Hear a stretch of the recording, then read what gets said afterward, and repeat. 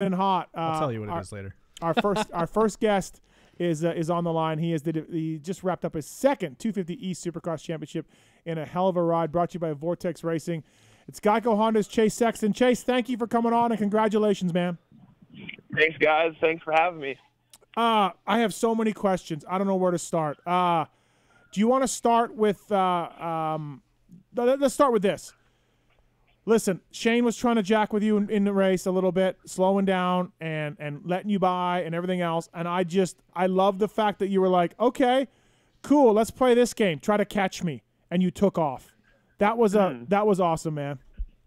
Yeah, I mean, it was fine. Like, I kind of like the restart. Obviously, I was behind, and I'm like, well, I knew he wasn't gonna let me follow him the whole race, which I kind of expected. Right. So I was like, the first time I got around him, I'm like, he kind of has probably a little bit too much energy. So I rode a couple laps in front of him, and he got close to me, and I'm like, I'm not gonna let him just clean me out. And then, so I let him by.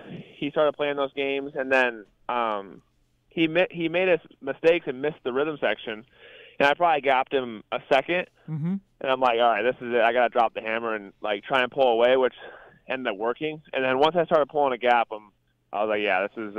At that point, I'm like, yeah, I think I have this thing. So yeah, no, it was good.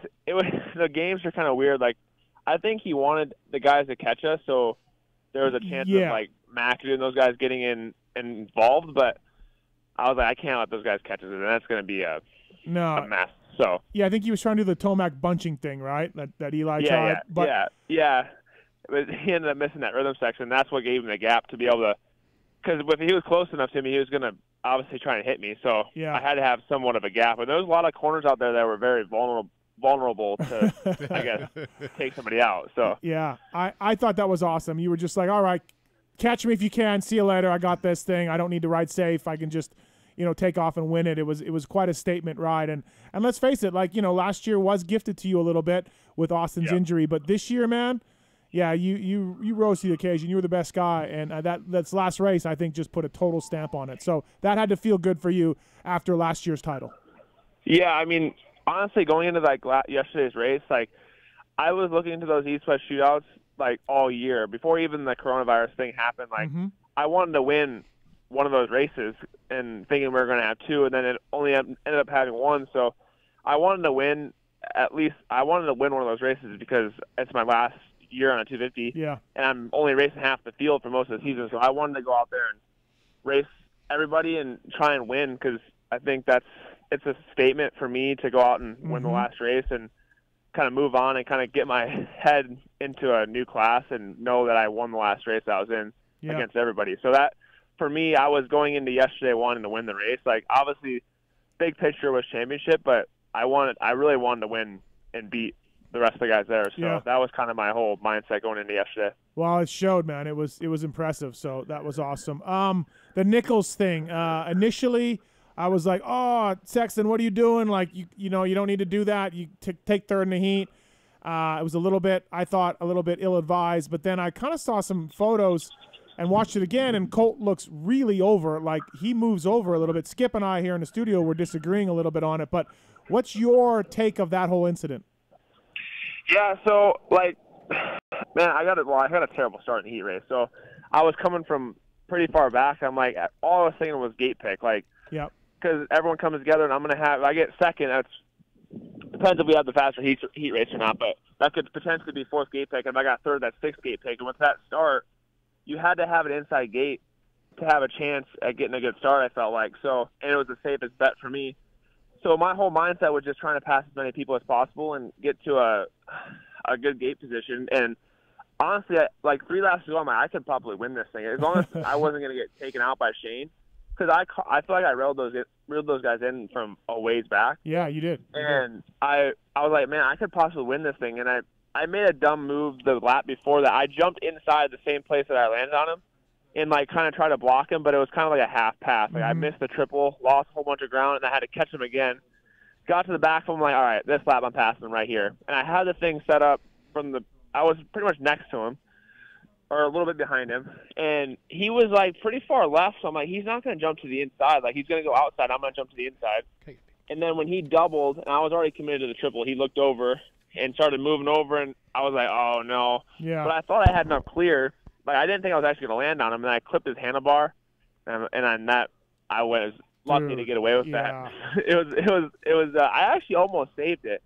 Besides the tough blocks were there, so I ran into the tough blocks. But for me, it ended up good because I got second, which was my goal. I wanted to get as many positions, but I texted Colt and I said I was sorry because, like, I mean, I think he thought, like, he definitely thought he made a mistake too, but I think it was a race. Oh, you there? Oh, we might have lost him. Oh, we lost him. See if we can get him back. I mean, yeah, I mean, you know, kind of what he was saying about the gate pick. That to me, I'm like saying, hey, it's okay. I don't need to take this chance. That's me. You know, that was going to be one of the things I was going to add. You know, how many gates? How many good gates were on that starting line in your mind? Clearly, there was 4. Yeah. Right? Yeah. In his mind. Yeah. No, for sure. We'll get him back here. Chase Sexton brought to you by Vortex Racing, of course. Email Kyle at vortexracing.com for a hell of a deal from the folks at Vortex. Sprockets used by Chad Reed and James Stewart. I mean, that's pretty good right there, right? So, all right, let's get him back on here. Hey, Chase, you're back. No worries. I don't know what happened. I must have I had my phone on my face. I must have hung up on an accident. But no worries. No, where did you guys? No, yeah, we heard you saying you texted Colt after. Yeah. So I texted him and said, like, I'm sorry, man. Like, I didn't mean to make that move, and like I didn't mean to land on him. So I texted him and said sorry, but I think he kind of agreed, like, it was a racing incident, and I think he misjudged, like, where I was at, and I misjudged how much room I actually had. So yeah, I felt bad, but at the same time, I thought I needed that position to get a better gate pick with that start, and it was critical because that start could have really changed a lot. So I made the move, and it was a racing incident. But in hindsight, it's always 20/20. But at the moment, I thought I was making the right decision. Hi, this is Skip Jackson. But I got a question? When you triple in on the inside, were you gonna make the triple, or were you gonna roll double or double in after that? Double in after that. So a lot before, I kind of did what I was trying to do was I was trying to just stop him before the corner or before the triple, and kind of like just put my wheel in there. Yep. But it ended up, I didn't get it the first time. It would have been really dirty if I would have tried it, because I would have basically just like sawed his front end off. So the second time, I felt like I was close enough to do it. So I obviously went for it, but he ended up jumping to the inside, and at that point I was like, uh-oh, this ain't good. So I expected him to go outside so I could just kind of block his line for the triple and then go double. But obviously it didn't work out that way, and I didn't know I was going to land on him until I actually clipped him, because it looked for a second, it looked like it wasn't going to be that close, and then he started moving over even more, and then by that time I landed right on his hand. So, yeah, I definitely think it was a racing incident. You know, and to me, you're more to blame than Colt. But I disagree. I know you do. I know you do. I know. But I do look like I haven't seen a rider like Colt. Like Colt knows the line. Like, hey, there's a triple here that I'm not doing that other guys are doing, and I do wonder why Colt would look over so far and move so far. That was weird. I don't think he realized he was tripling in. Yeah, I mean, maybe. I don't know. Yeah. I mean, I guess I don't know. I mean, for me, I did the exact same thing the lap before, and he saw me. So I think, I mean, I have to believe that he went to block me, but I don't know if he thought I was close or not as close. Yeah. I think, from what he said, he didn't think I was that close. So for him, I think he just thought he was going to cut me off and I wasn't going to be able to triple. So I guess that's kind of where he was coming from, but I thought I was close enough where I was kind of next to him. But I mean, I don't racing. I was just trying to make a pass, and obviously, like, I really like Colt, and I think he's a good guy, and he didn't do it. I don't think on purpose either. So yeah, because it's kind of it's kind of a. He knows. Oh, did we lose him again? Smell ya. Oh, yeah, we did. Oh, that's weird. No, get him back on. Technology. Got like Metro PCS or something? You know, times are tough. Not that tough. He just won. Yeah, good point. Well, hasn't got the You check know who yet. else? You know who else won their 250 title before they went up to the 450s? Who's that? Adam. Oh yeah, Yeah. that's right. Yeah, and he also threw away one though in Vegas one time. It's not. I mean, he ended on a high note. Though is what I'm getting at. Yeah, but this is Supercross, right? So I don't know if you can compare them. Chase, you're back.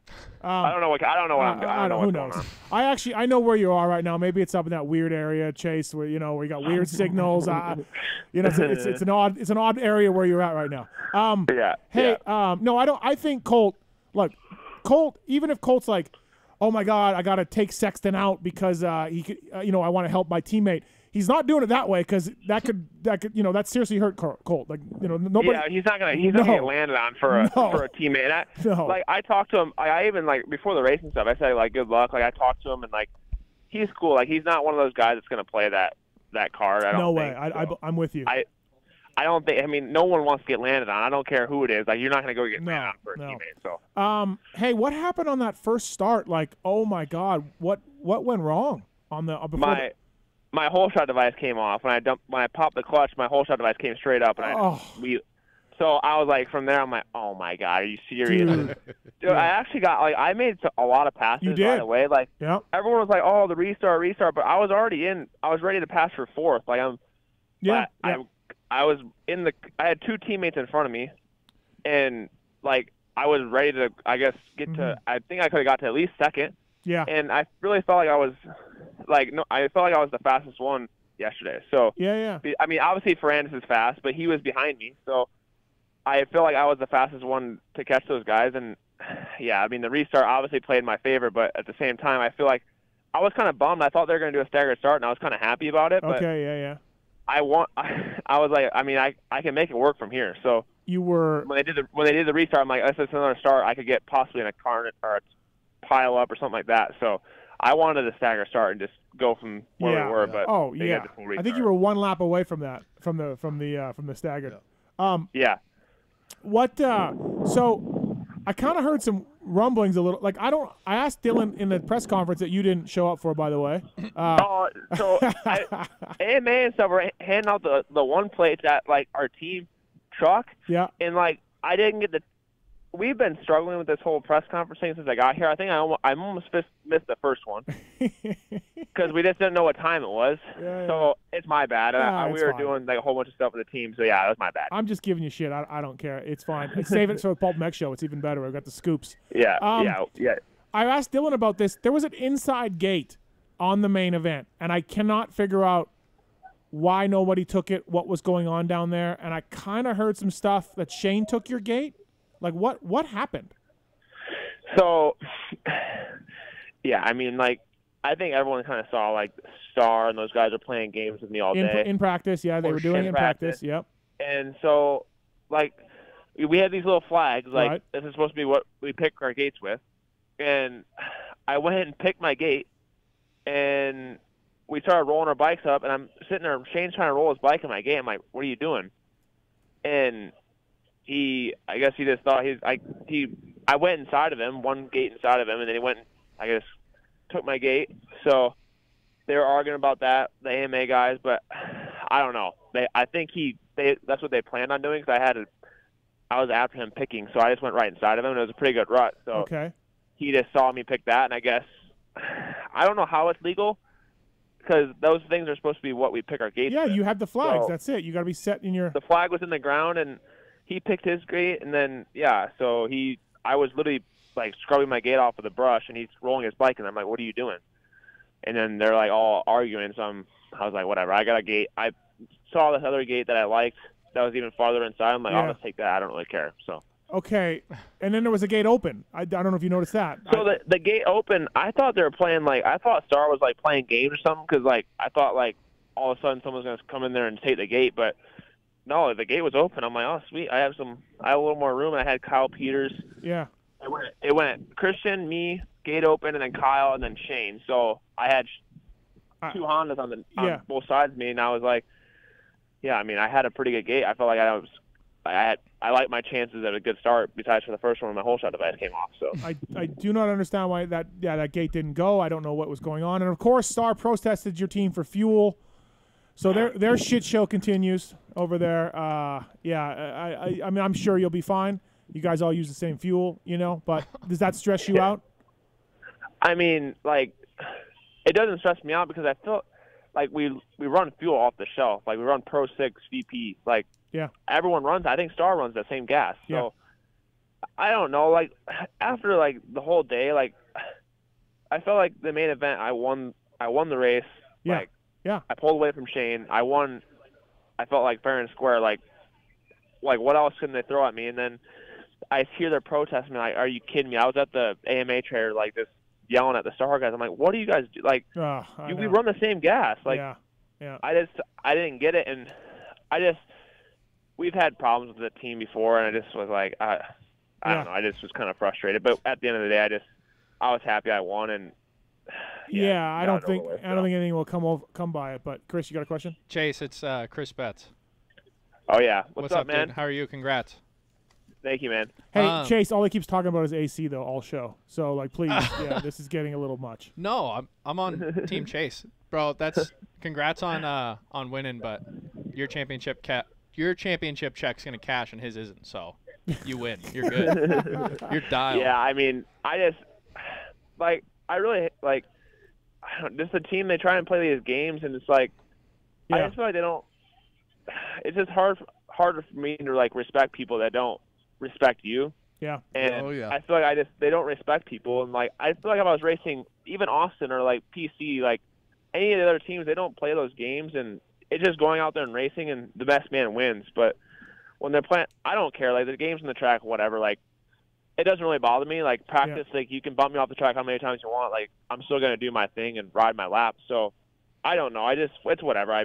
The race is over, and I ended up winning. So I'm happy with that. I was gonna ask you about the practice thing, like if that bothers you or not. You said it didn't. I don't like it. I think it's bullshit. Like, listen, the gate drops. That's the race, and do race aggressively, race hard, and go for this championship. But practice games, I think that's bullshit. I've been a part of that on teams, like with KTM when I was with KTM and Langston was going for it, and Brownie would wait and pull off in front of. I think that's just bullshit. Hey. It is. Hey, I think it is. Hey, jerk-offs. You've had fucking 9 rounds to do something, and now you're going to wait to practice in the final round? Yeah. Like, that's the attitude to me. That's the shit you got to do, though, when you can't beat someone. You got to get, like, I know, shady and creative. I just think it's bullshit. Totally bullshit, but, like, hey, it's a compliment. Like, they don't think they can beat you straight up, so they're going to try and get. I mean, I guess. Bottom line, the AMA needs to control it. Yeah. It's on them. Yeah. All Chase can do is go out there and kick their ass like you did. Right. What else you do? And for me, like you said, like it's like a compliment. Like when you're messing with somebody like that, like that's when you feel like you can't.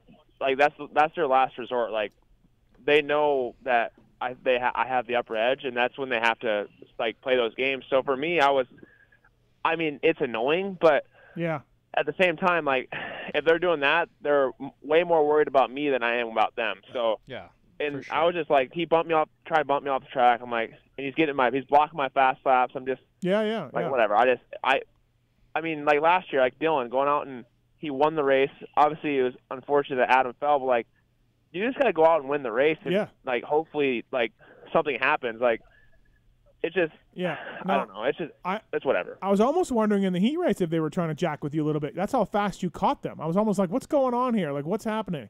Because you caught them so fast. I was like, are we going to see some shenanigans, Yeah. So. The heat race, it's 2 years in a row. I actually felt better last year at Vegas. I felt so good in the heat race. And then this year I felt really good again. Like, that's probably one of the best races I feel like I've had, like, feeling-wise on the bike. And I caught them guys, but I was like, I don't know, like, I have to pass one of them at least to get a better game pick. But I really do trust Colt, and I knew that he was going to be respectful about it. Obviously, Shane I was a little skeptical about, so I just had to really pick and choose where I was going to pass, and I felt like where I was trying to pass that was the safest for me, trying to at least block so he couldn't jump it, and then trying to block the next inside, because I really felt like that track had, like, they built it on purpose for, like, takeouts. I felt like there were so many open corners, like, yeah. It was just crazy. The main event, like the corner after the finish line, like I was just waiting to hear the Yamaha revved up and just coming at my phone. Yeah, coming in hot off the whoops. Yeah. Yeah. So, no, it's all right. I really did trust Colt though, and like that's why I was so bummed about what went down, because I obviously land a mean on or land a mean or mean to land on him. Yeah. So I was just I was bummed, and they were obviously mad about it, but I didn't mean to do it. So it was a racing incident. We got a couple calls for you, Chase, here. Brought to you by Vortex Racing, the 250 Supercross East champion for second year in a row. James, what's going on? You want to talk to Chase Sexton? Yeah. First off, Chase, congrats. I'm born and raised in Illinois, so it's awesome seeing an Illinois kid, making the championship and doing what you're doing. So it's awesome to see. I was kind of curious. You're making the jump to 450s, and I think other riders have said, 250s is, bonkers. Everybody racing crazy. How do you adjust your racecraft to go immediately to a 450, or do you just kind of hop in and see how it goes and then feel it out?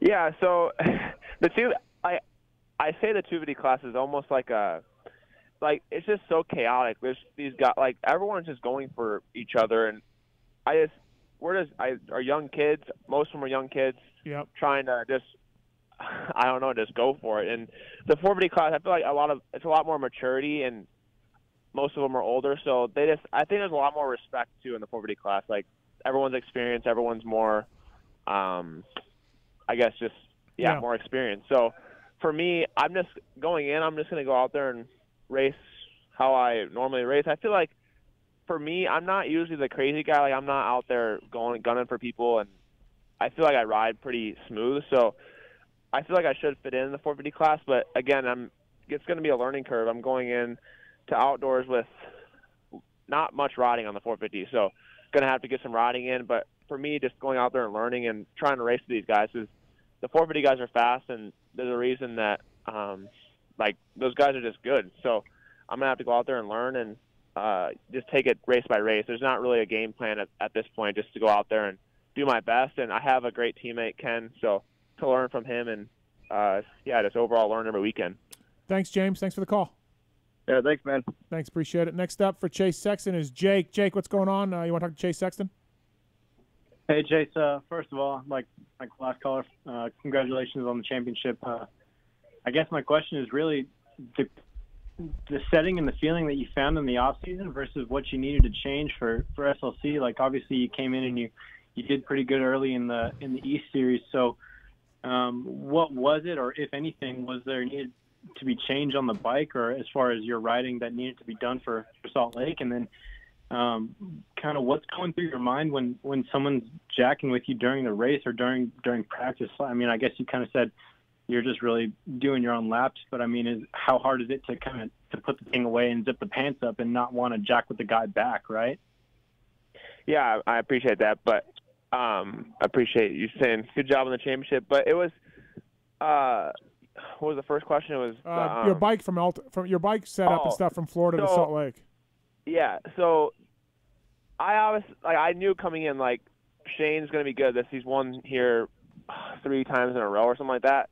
So I knew coming out, and we had a break. He's always good at the first couple of races. So for me, I knew I was going to have my work cut out for me. And I had been struggling. Like, I did a lot of, trial and error testing throughout the break, the COVID break, just trying to find some front-end traction, because I didn't feel like my front end was really planted, but we were racing tacky tracks, so I didn't really have a problem because we had ruts to bank off of. But so I was testing and knew I had to find something for me to come and race this race, but ended up just going back to my Dallas setup just to try and go race. And the first race was okay for me.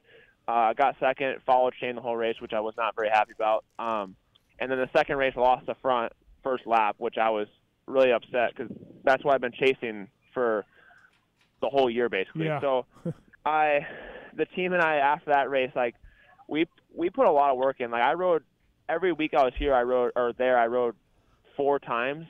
And for the first 3 weeks or first 2 weeks we were there, we were testing forks, shocks, just trying to get something that was a little more stable and a little more you could just predict it easier. So I was testing, and we put a lot of hard work in.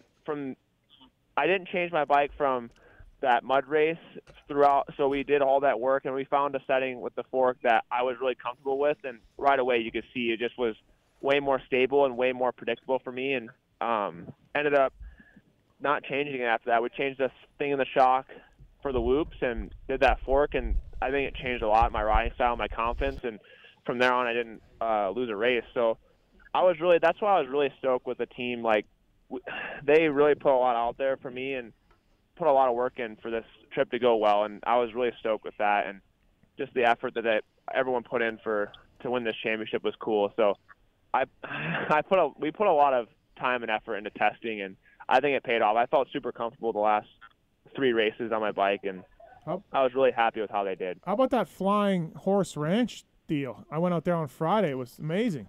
Jeez. Yeah. It was... So I only rode there one time. So okay. I only rode there the first day I got to Salt Lake, and it was cool. It's a super cool track. Yeah. But it wasn't a supercross track. I was trying to find I actually started riding. We rode that. It's in Thule. It's where the old National was. Yeah. The Miller Motorsports Park. I rode there a lot, and it was really slick and realistic to the race. So it was ideal testing for me. And then we ended up going to Bracken Halls for 2 days in the off week, which was nice too. So yeah, I mean, it was. And then to answer your second question, I was Shane messing with me was, again, it was kind of like a compliment because I knew he was worried. I knew that they had to try everything, or it was like a last-ditch effort to get in my head, which I feel like I'm pretty mentally sound and confident what I'm capable of. So I was not too worried about it. It is frustrating when you have a guy ruining your fast laps. For me, I get really heated pretty easily. So I was just trying to keep calm and just know that it didn't matter until the race. So I was just, trying to be patient and trying to be the more mature rider. And I think it paid off. So thanks for the call, Jake. Thank you, man. Cool. Thank you. I appreciate it, guys. Thanks. Chase, it's Chris again. What was the plan if you didn't gap Shane? Like, what were you gonna do? Like, if he was just all over you and like trying to just demolish you? So there was really no other plan. There was one plan, and that was like the second time he let me go by, I was like, this is like, I gotta win this race, like, because there was no.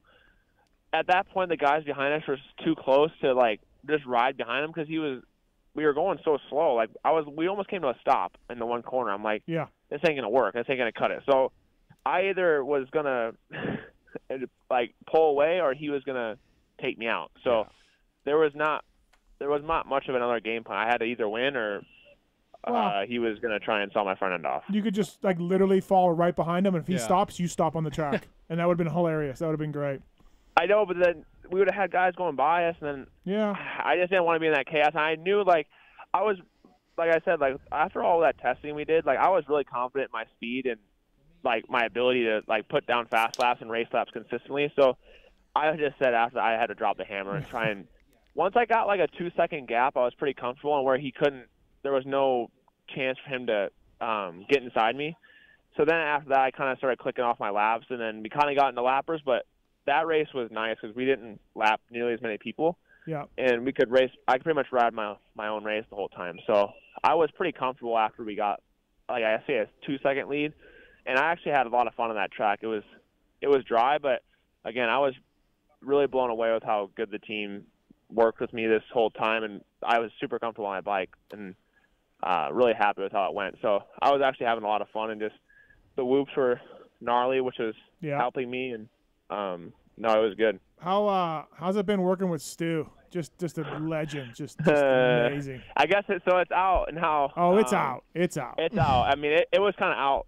Kenny put that thing on his did, Instagram, yes. and that's when everyone kind of figured it out. But it's been really good. Like, I was blown away with how down to earth the guy is. Like, it's crazy. He's super cool, and like, it's weird because I didn't really expect that out of him because he was like such like a legend, and like he could just not talk to anybody, and I would like be okay with it. That's how good he was. But, yeah.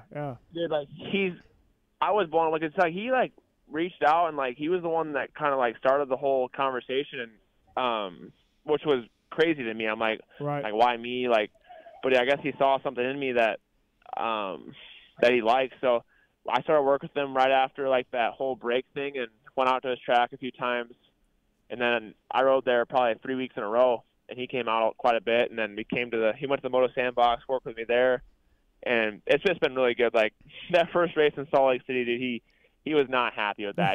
I pretty much rode around behind Shane the whole race. Yeah.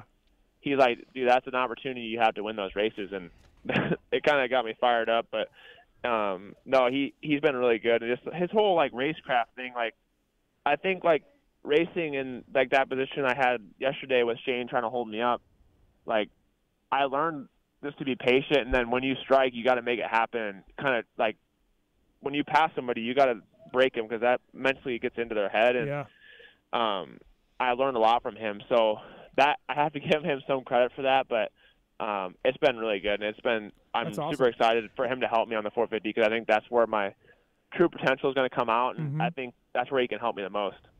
Chase, say this to Skip again. Did he give you a different perspective or a different way of looking at things, or what made it work for you so well?